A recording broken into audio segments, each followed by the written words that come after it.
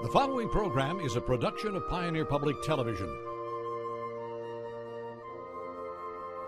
This program on Pioneer Public Television is funded by the Minnesota Arts and Cultural Heritage Fund, with money from the vote of the people of Minnesota on November 4, 2008. Additional support provided by Mark and Margaret Yekel Julien in honor of Shalom Hill Farm, a nonprofit rural education retreat center in a beautiful prairie setting near Windham in southwestern Minnesota. ShalomHillFarm.org. The Arrowwood Resort and Conference Center, your ideal choice for Minnesota resorts offering luxury townhomes, 18 holes of golf, Darling Reflection Spa, Big Splash Water Park, and much more. Alexandria, Minnesota, a relaxing vacation or great location for an event. Explore alex.com. Easy to get to, hard to leave.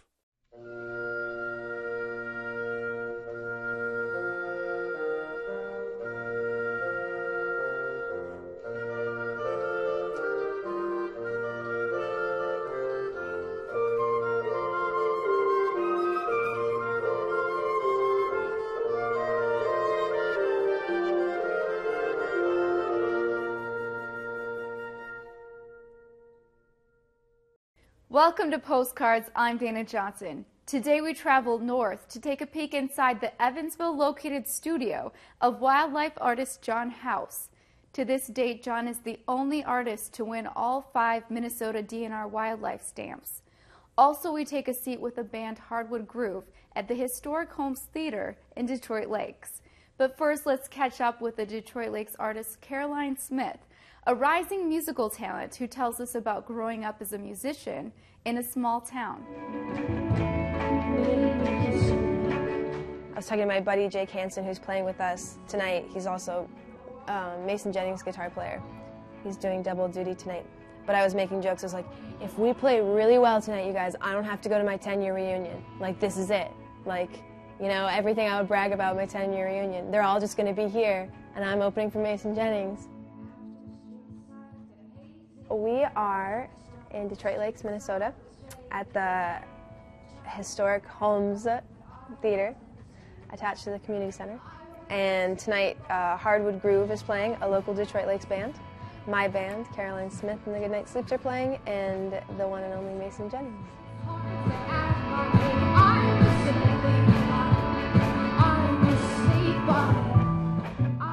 I played with B.B. King when I was 17. I started playing live shows when I was like 15. My mom heard me playing in my room and, oh my God, freaked out. She was like, oh, you're gonna be rich and famous and I'm gonna take you there. And it was like, oh my God, it was so annoying. It was one of those like, Mom, stop moments. But she started making me play around a lot, and I had to do terrible things like play hair fashion shows and do all that stuff and Fargo and stuff like that. But God bless her soul, she always knows what's right.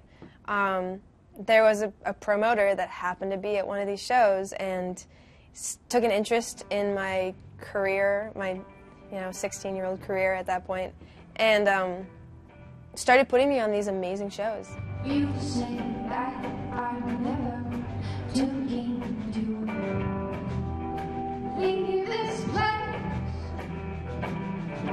You say that you never wanted to hit me in the face. I got to play with Mason Jennings and Fargo, and then through that, he was like, oh, I'm promoting these B.B. King shows. Do you want to play with B.B. King? And I was like, that would be awesome.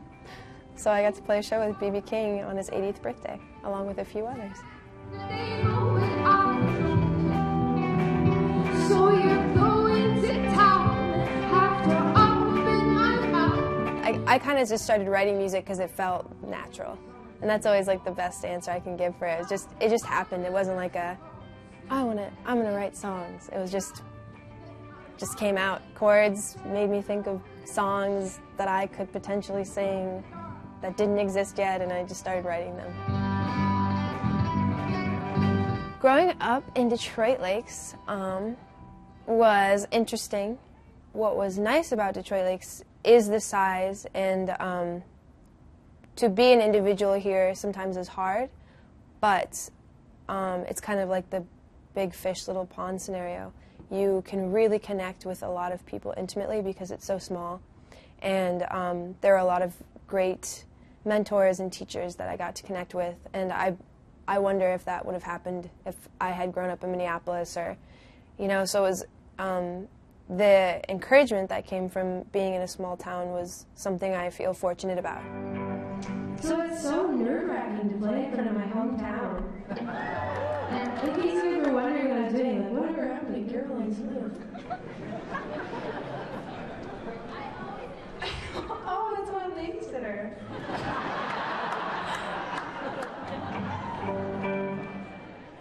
I have no idea how I've never lost my voice.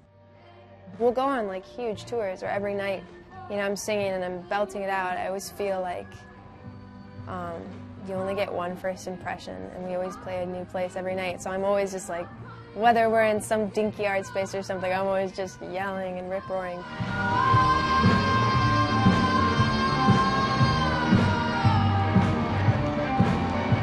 I took vocal lessons when I was a kid because I loved all the musicals and all that stuff, and in Detroit Lakes I took voice lessons from a woman by the name of Kathy Larson, and I think she just instilled in me how to appropriately use your voice, whether you were singing loud or soft.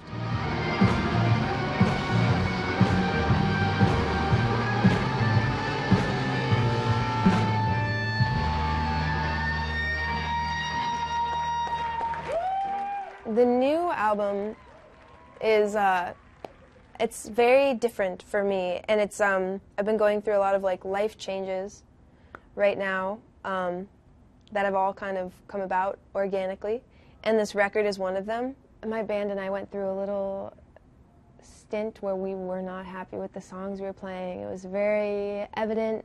We were fighting a lot. Somebody wanted to sound this way, I wanted to sound this way, and it just wasn't working. And we had like almost a full record of songs. We had like 7 songs. And I just like looked at them, I was like, you know what it is? I just wouldn't ever listen to this. I wouldn't ever listen to these songs. I don't think we should use any of these. And they're like, we just worked all year on these. And I'm like, I know, but I don't think this is me. I walk up one eye as he slept next to me. I wondered what woke me up, maybe the sound of my car. I walked into the kitchen to give myself a drink. While you were standing at my door, trying to get yourself to mine.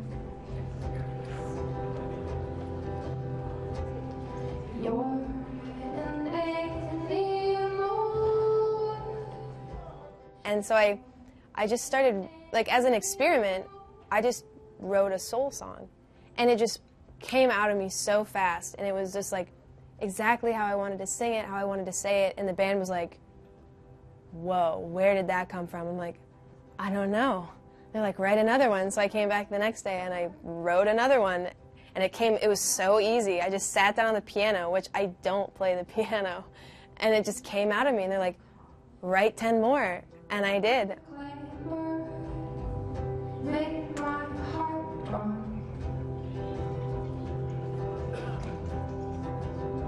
I rested my arm on the frame, unhinged the door.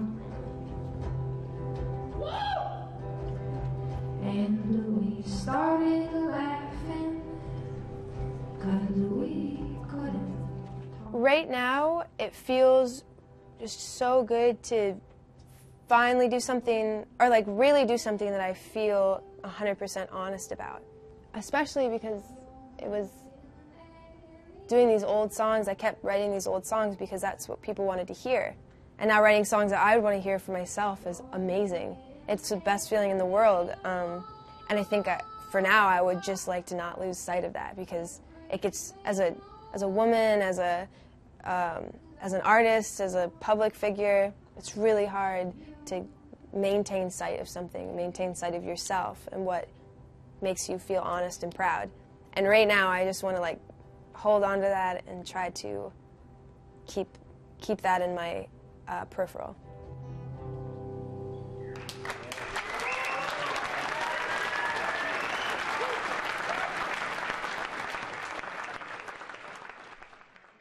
Now John House tells us about his long journey to winning all 5 Minnesota DNR stamps, and how spending time outdoors has had a great influence on his art.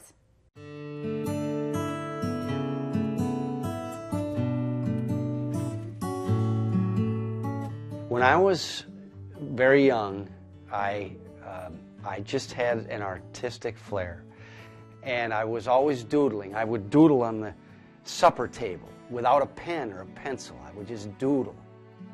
There was an artist inside of me at a very young age, and my parents recognized that, and God bless them, they really invested into me. They got me private art lessons. They bought me materials, sketch pads, charcoal, paint, oil paint. They did their best. I really did not pursue art in high school or really in college, but through a long series of events, I just wasn't happy in college, and so I left college to become a Canadian fishing guide for a summer. Well, I had to make a living, and I had seen an article about a Minnesota decoy carver who was doing some beautiful carvings and fetching really good prices. And so I thought, this is how I'm going to do it. This is what I'm going to do.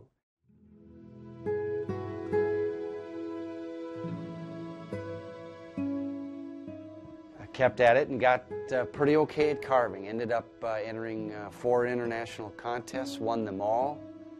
But what happened was the artist in me wasn't satisfied with carving. Being the irresponsible artist that I was, I jumped ship, left carving pretty much cold turkey, jumped into painting. Wasn't very good. Not a good start. And for years, I would enter the Minnesota DNR stamp contest. The DNR, based out of St. Paul, has a contest every year for the honor of the artwork being your artwork being selected to go on the stamps that hunters and fishermen have to buy. It was very competitive, but I wanted in. I wanted to take a crack at it, and so I did. Interestingly enough, my first entry got 3rd.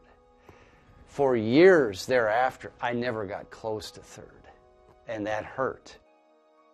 And I finally won the contest in 1998 for the 1999 stamp. I think there was a single factor in the painting that I finally won with that did it, and that was storytelling. That particular piece it's this green-winged teal over here, and I have the male in a very animated pose. He's preening, his wing is back, his body is twisted, his head is back here to preen, very animated. And his bride, his hen, is also very animated, except he's up and preening, and and she's down, very docile and looking to grab something to eat or peck away at, so he's up and proud, and she's just down being tender, and it's kind of a circle. In design terms, in abstract terms, it's a circle. And so I kept trying with the pheasant, try and lose. And finally I got a very nice phone call that I won the pheasant. And at that point, I said to myself, you know, they have four. They had four then. Duck, pheasant, trout, and turkey. And I said, I have two.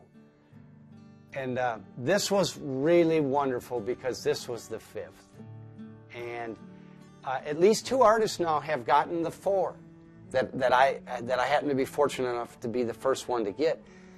But nobody's got five yet. So that's still a little special to me.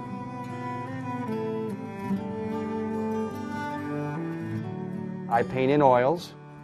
Most stamp artists paint in acrylics. I prefer oil paints. Acrylics dry very fast, and there are people with personalities that works with. That just works for them. That does not work for me. Inspiration can come from many sources. I will see a sunset, a particular sunset, out of 100 sunsets, this particular one has such colors. And they might not be bright colors, they may be very subtle. And that's one of the reasons I try and carry my camera everywhere I go, because you don't know when it's going to knock on your door. But just a sunset or a sunrise or a color in a flower, really almost anything would qualify, and you feel your heart move. That's the measurement for me. Oh, that's pretty. Oh, just love that. I require my meter to be moved. And you know what I mean when I say that. I have to feel something.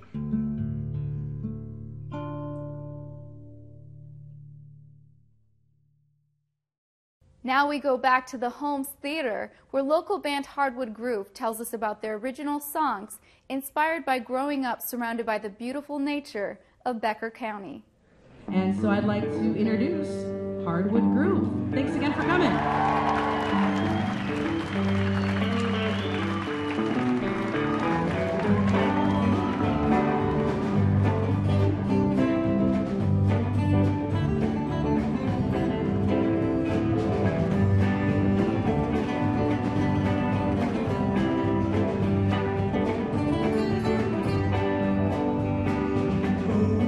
It's a funny story. I think we were texting each other trying to come up with a name. Thornby and Friends, I was throwing out Jazz Grass, you know. And I think Dan came with like Hardwood Grove, or maybe it was Oak Grove, and that became Hardwood Grove, and then somebody threw Groove on the end of it, and I think we were all just, you know, texting each other, and that was the one, so we stuck with that.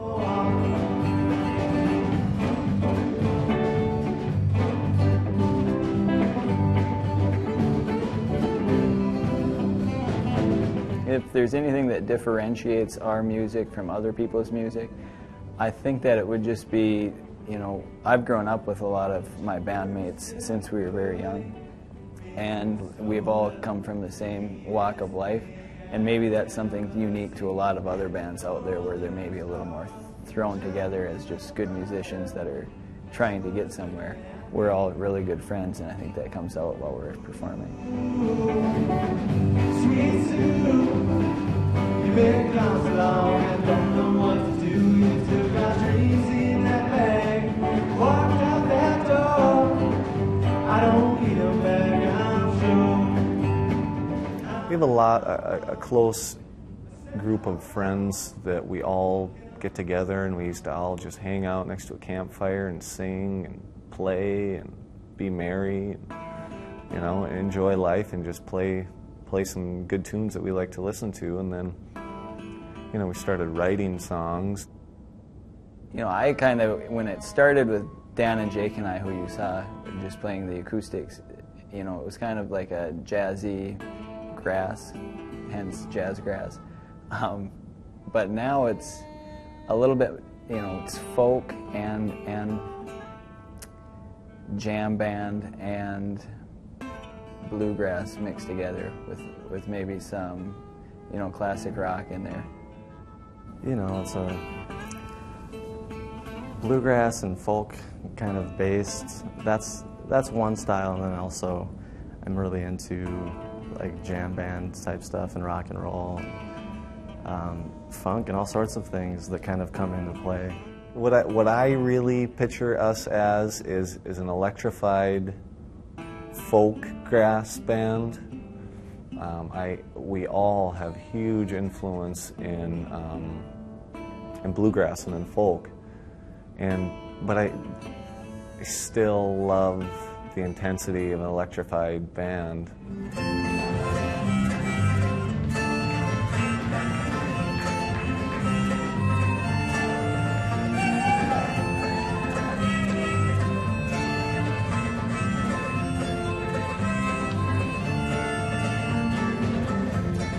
Turn around, can you even find the ground? Remember where you are. Dust down rolling, can't seem to find where to begin. Been there before. What's our music about? Dan has a song that is about love and loss.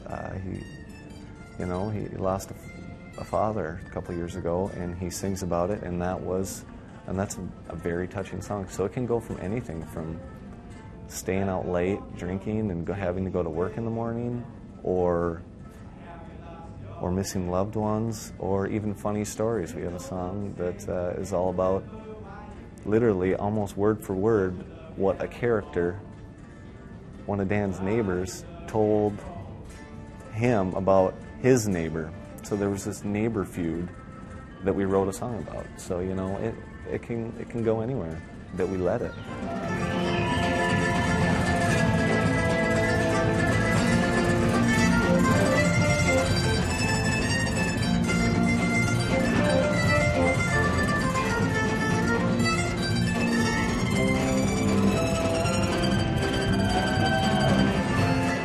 Nature is an inspiring factor. There's quite a few references, I would say. I think the first line of my first song is, I was looking at the trees as they grow their leaves in the green, green fields of Becker County. So that was my first attempt at writing a song. So yeah, that's a big factor. I was looking at the trees as they grow their leaves in the green, green fields of Becker County. I think that, you know, a lot of times when you're writing music, it's going to tie into something that's happened to you as a person, or it's probably a little window into, you know, where you've been in life, or you know, how you see things. And so I think that when you're listening to some of their tunes, that's probably where it's coming from.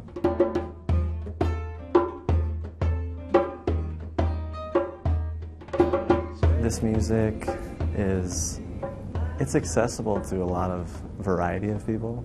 I have, you know, as far as demographics, you know, everyone from the little kids that show up at our earlier shows are dancing around and having a good time.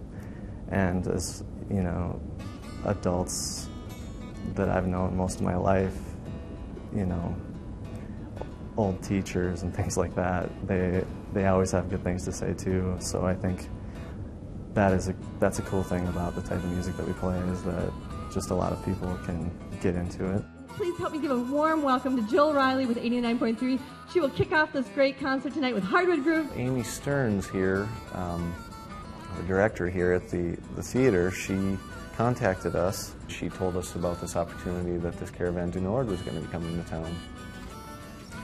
So we were happy, you know, very happy to come and play on our stage here, because it's such a great theater, beautiful theater. My neighbor Lizzie said her barn to buy.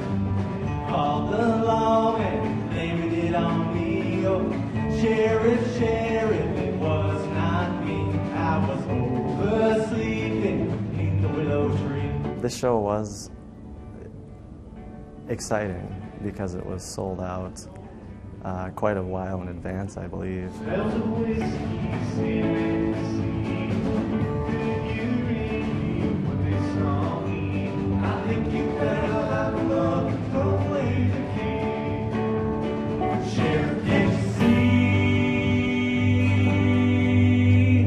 Was not me, was not me. It was a lot of fun. Playing in a theater is fun because people are sitting down, they're in comfortable seats, and it's more like you're putting on a performance or a show. So the theater show is definitely different than, let's say, us playing down at Zorba's, you know, where it's all the locals just hanging out. So yeah, a little nerve-wracking, but still, yeah, like I said, that's what makes it fun. The other day I heard them crying across the pasture. So when I called along and see what he would say. I keep playing because I have a really good time while I'm playing the music. It looks like I'm making people happy. I like to think that I am. That's my favorite thing about being in the band and playing the music. And the relationships with the other band members, you know, we're all good friends, and that's fun too. Sure can see. Was not me, was not me. As of now, we haven't recorded any type of album. That would definitely be probably one of the goals, immediate goals anyway, getting that out.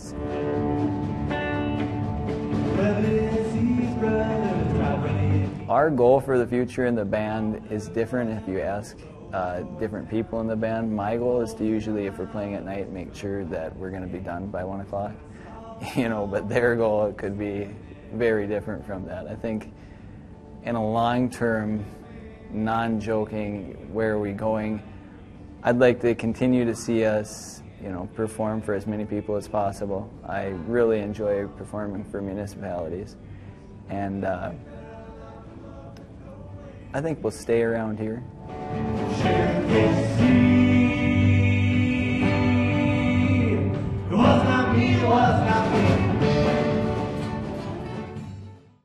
That's all for this week. For more information, go to our website. See you again next time on Postcards.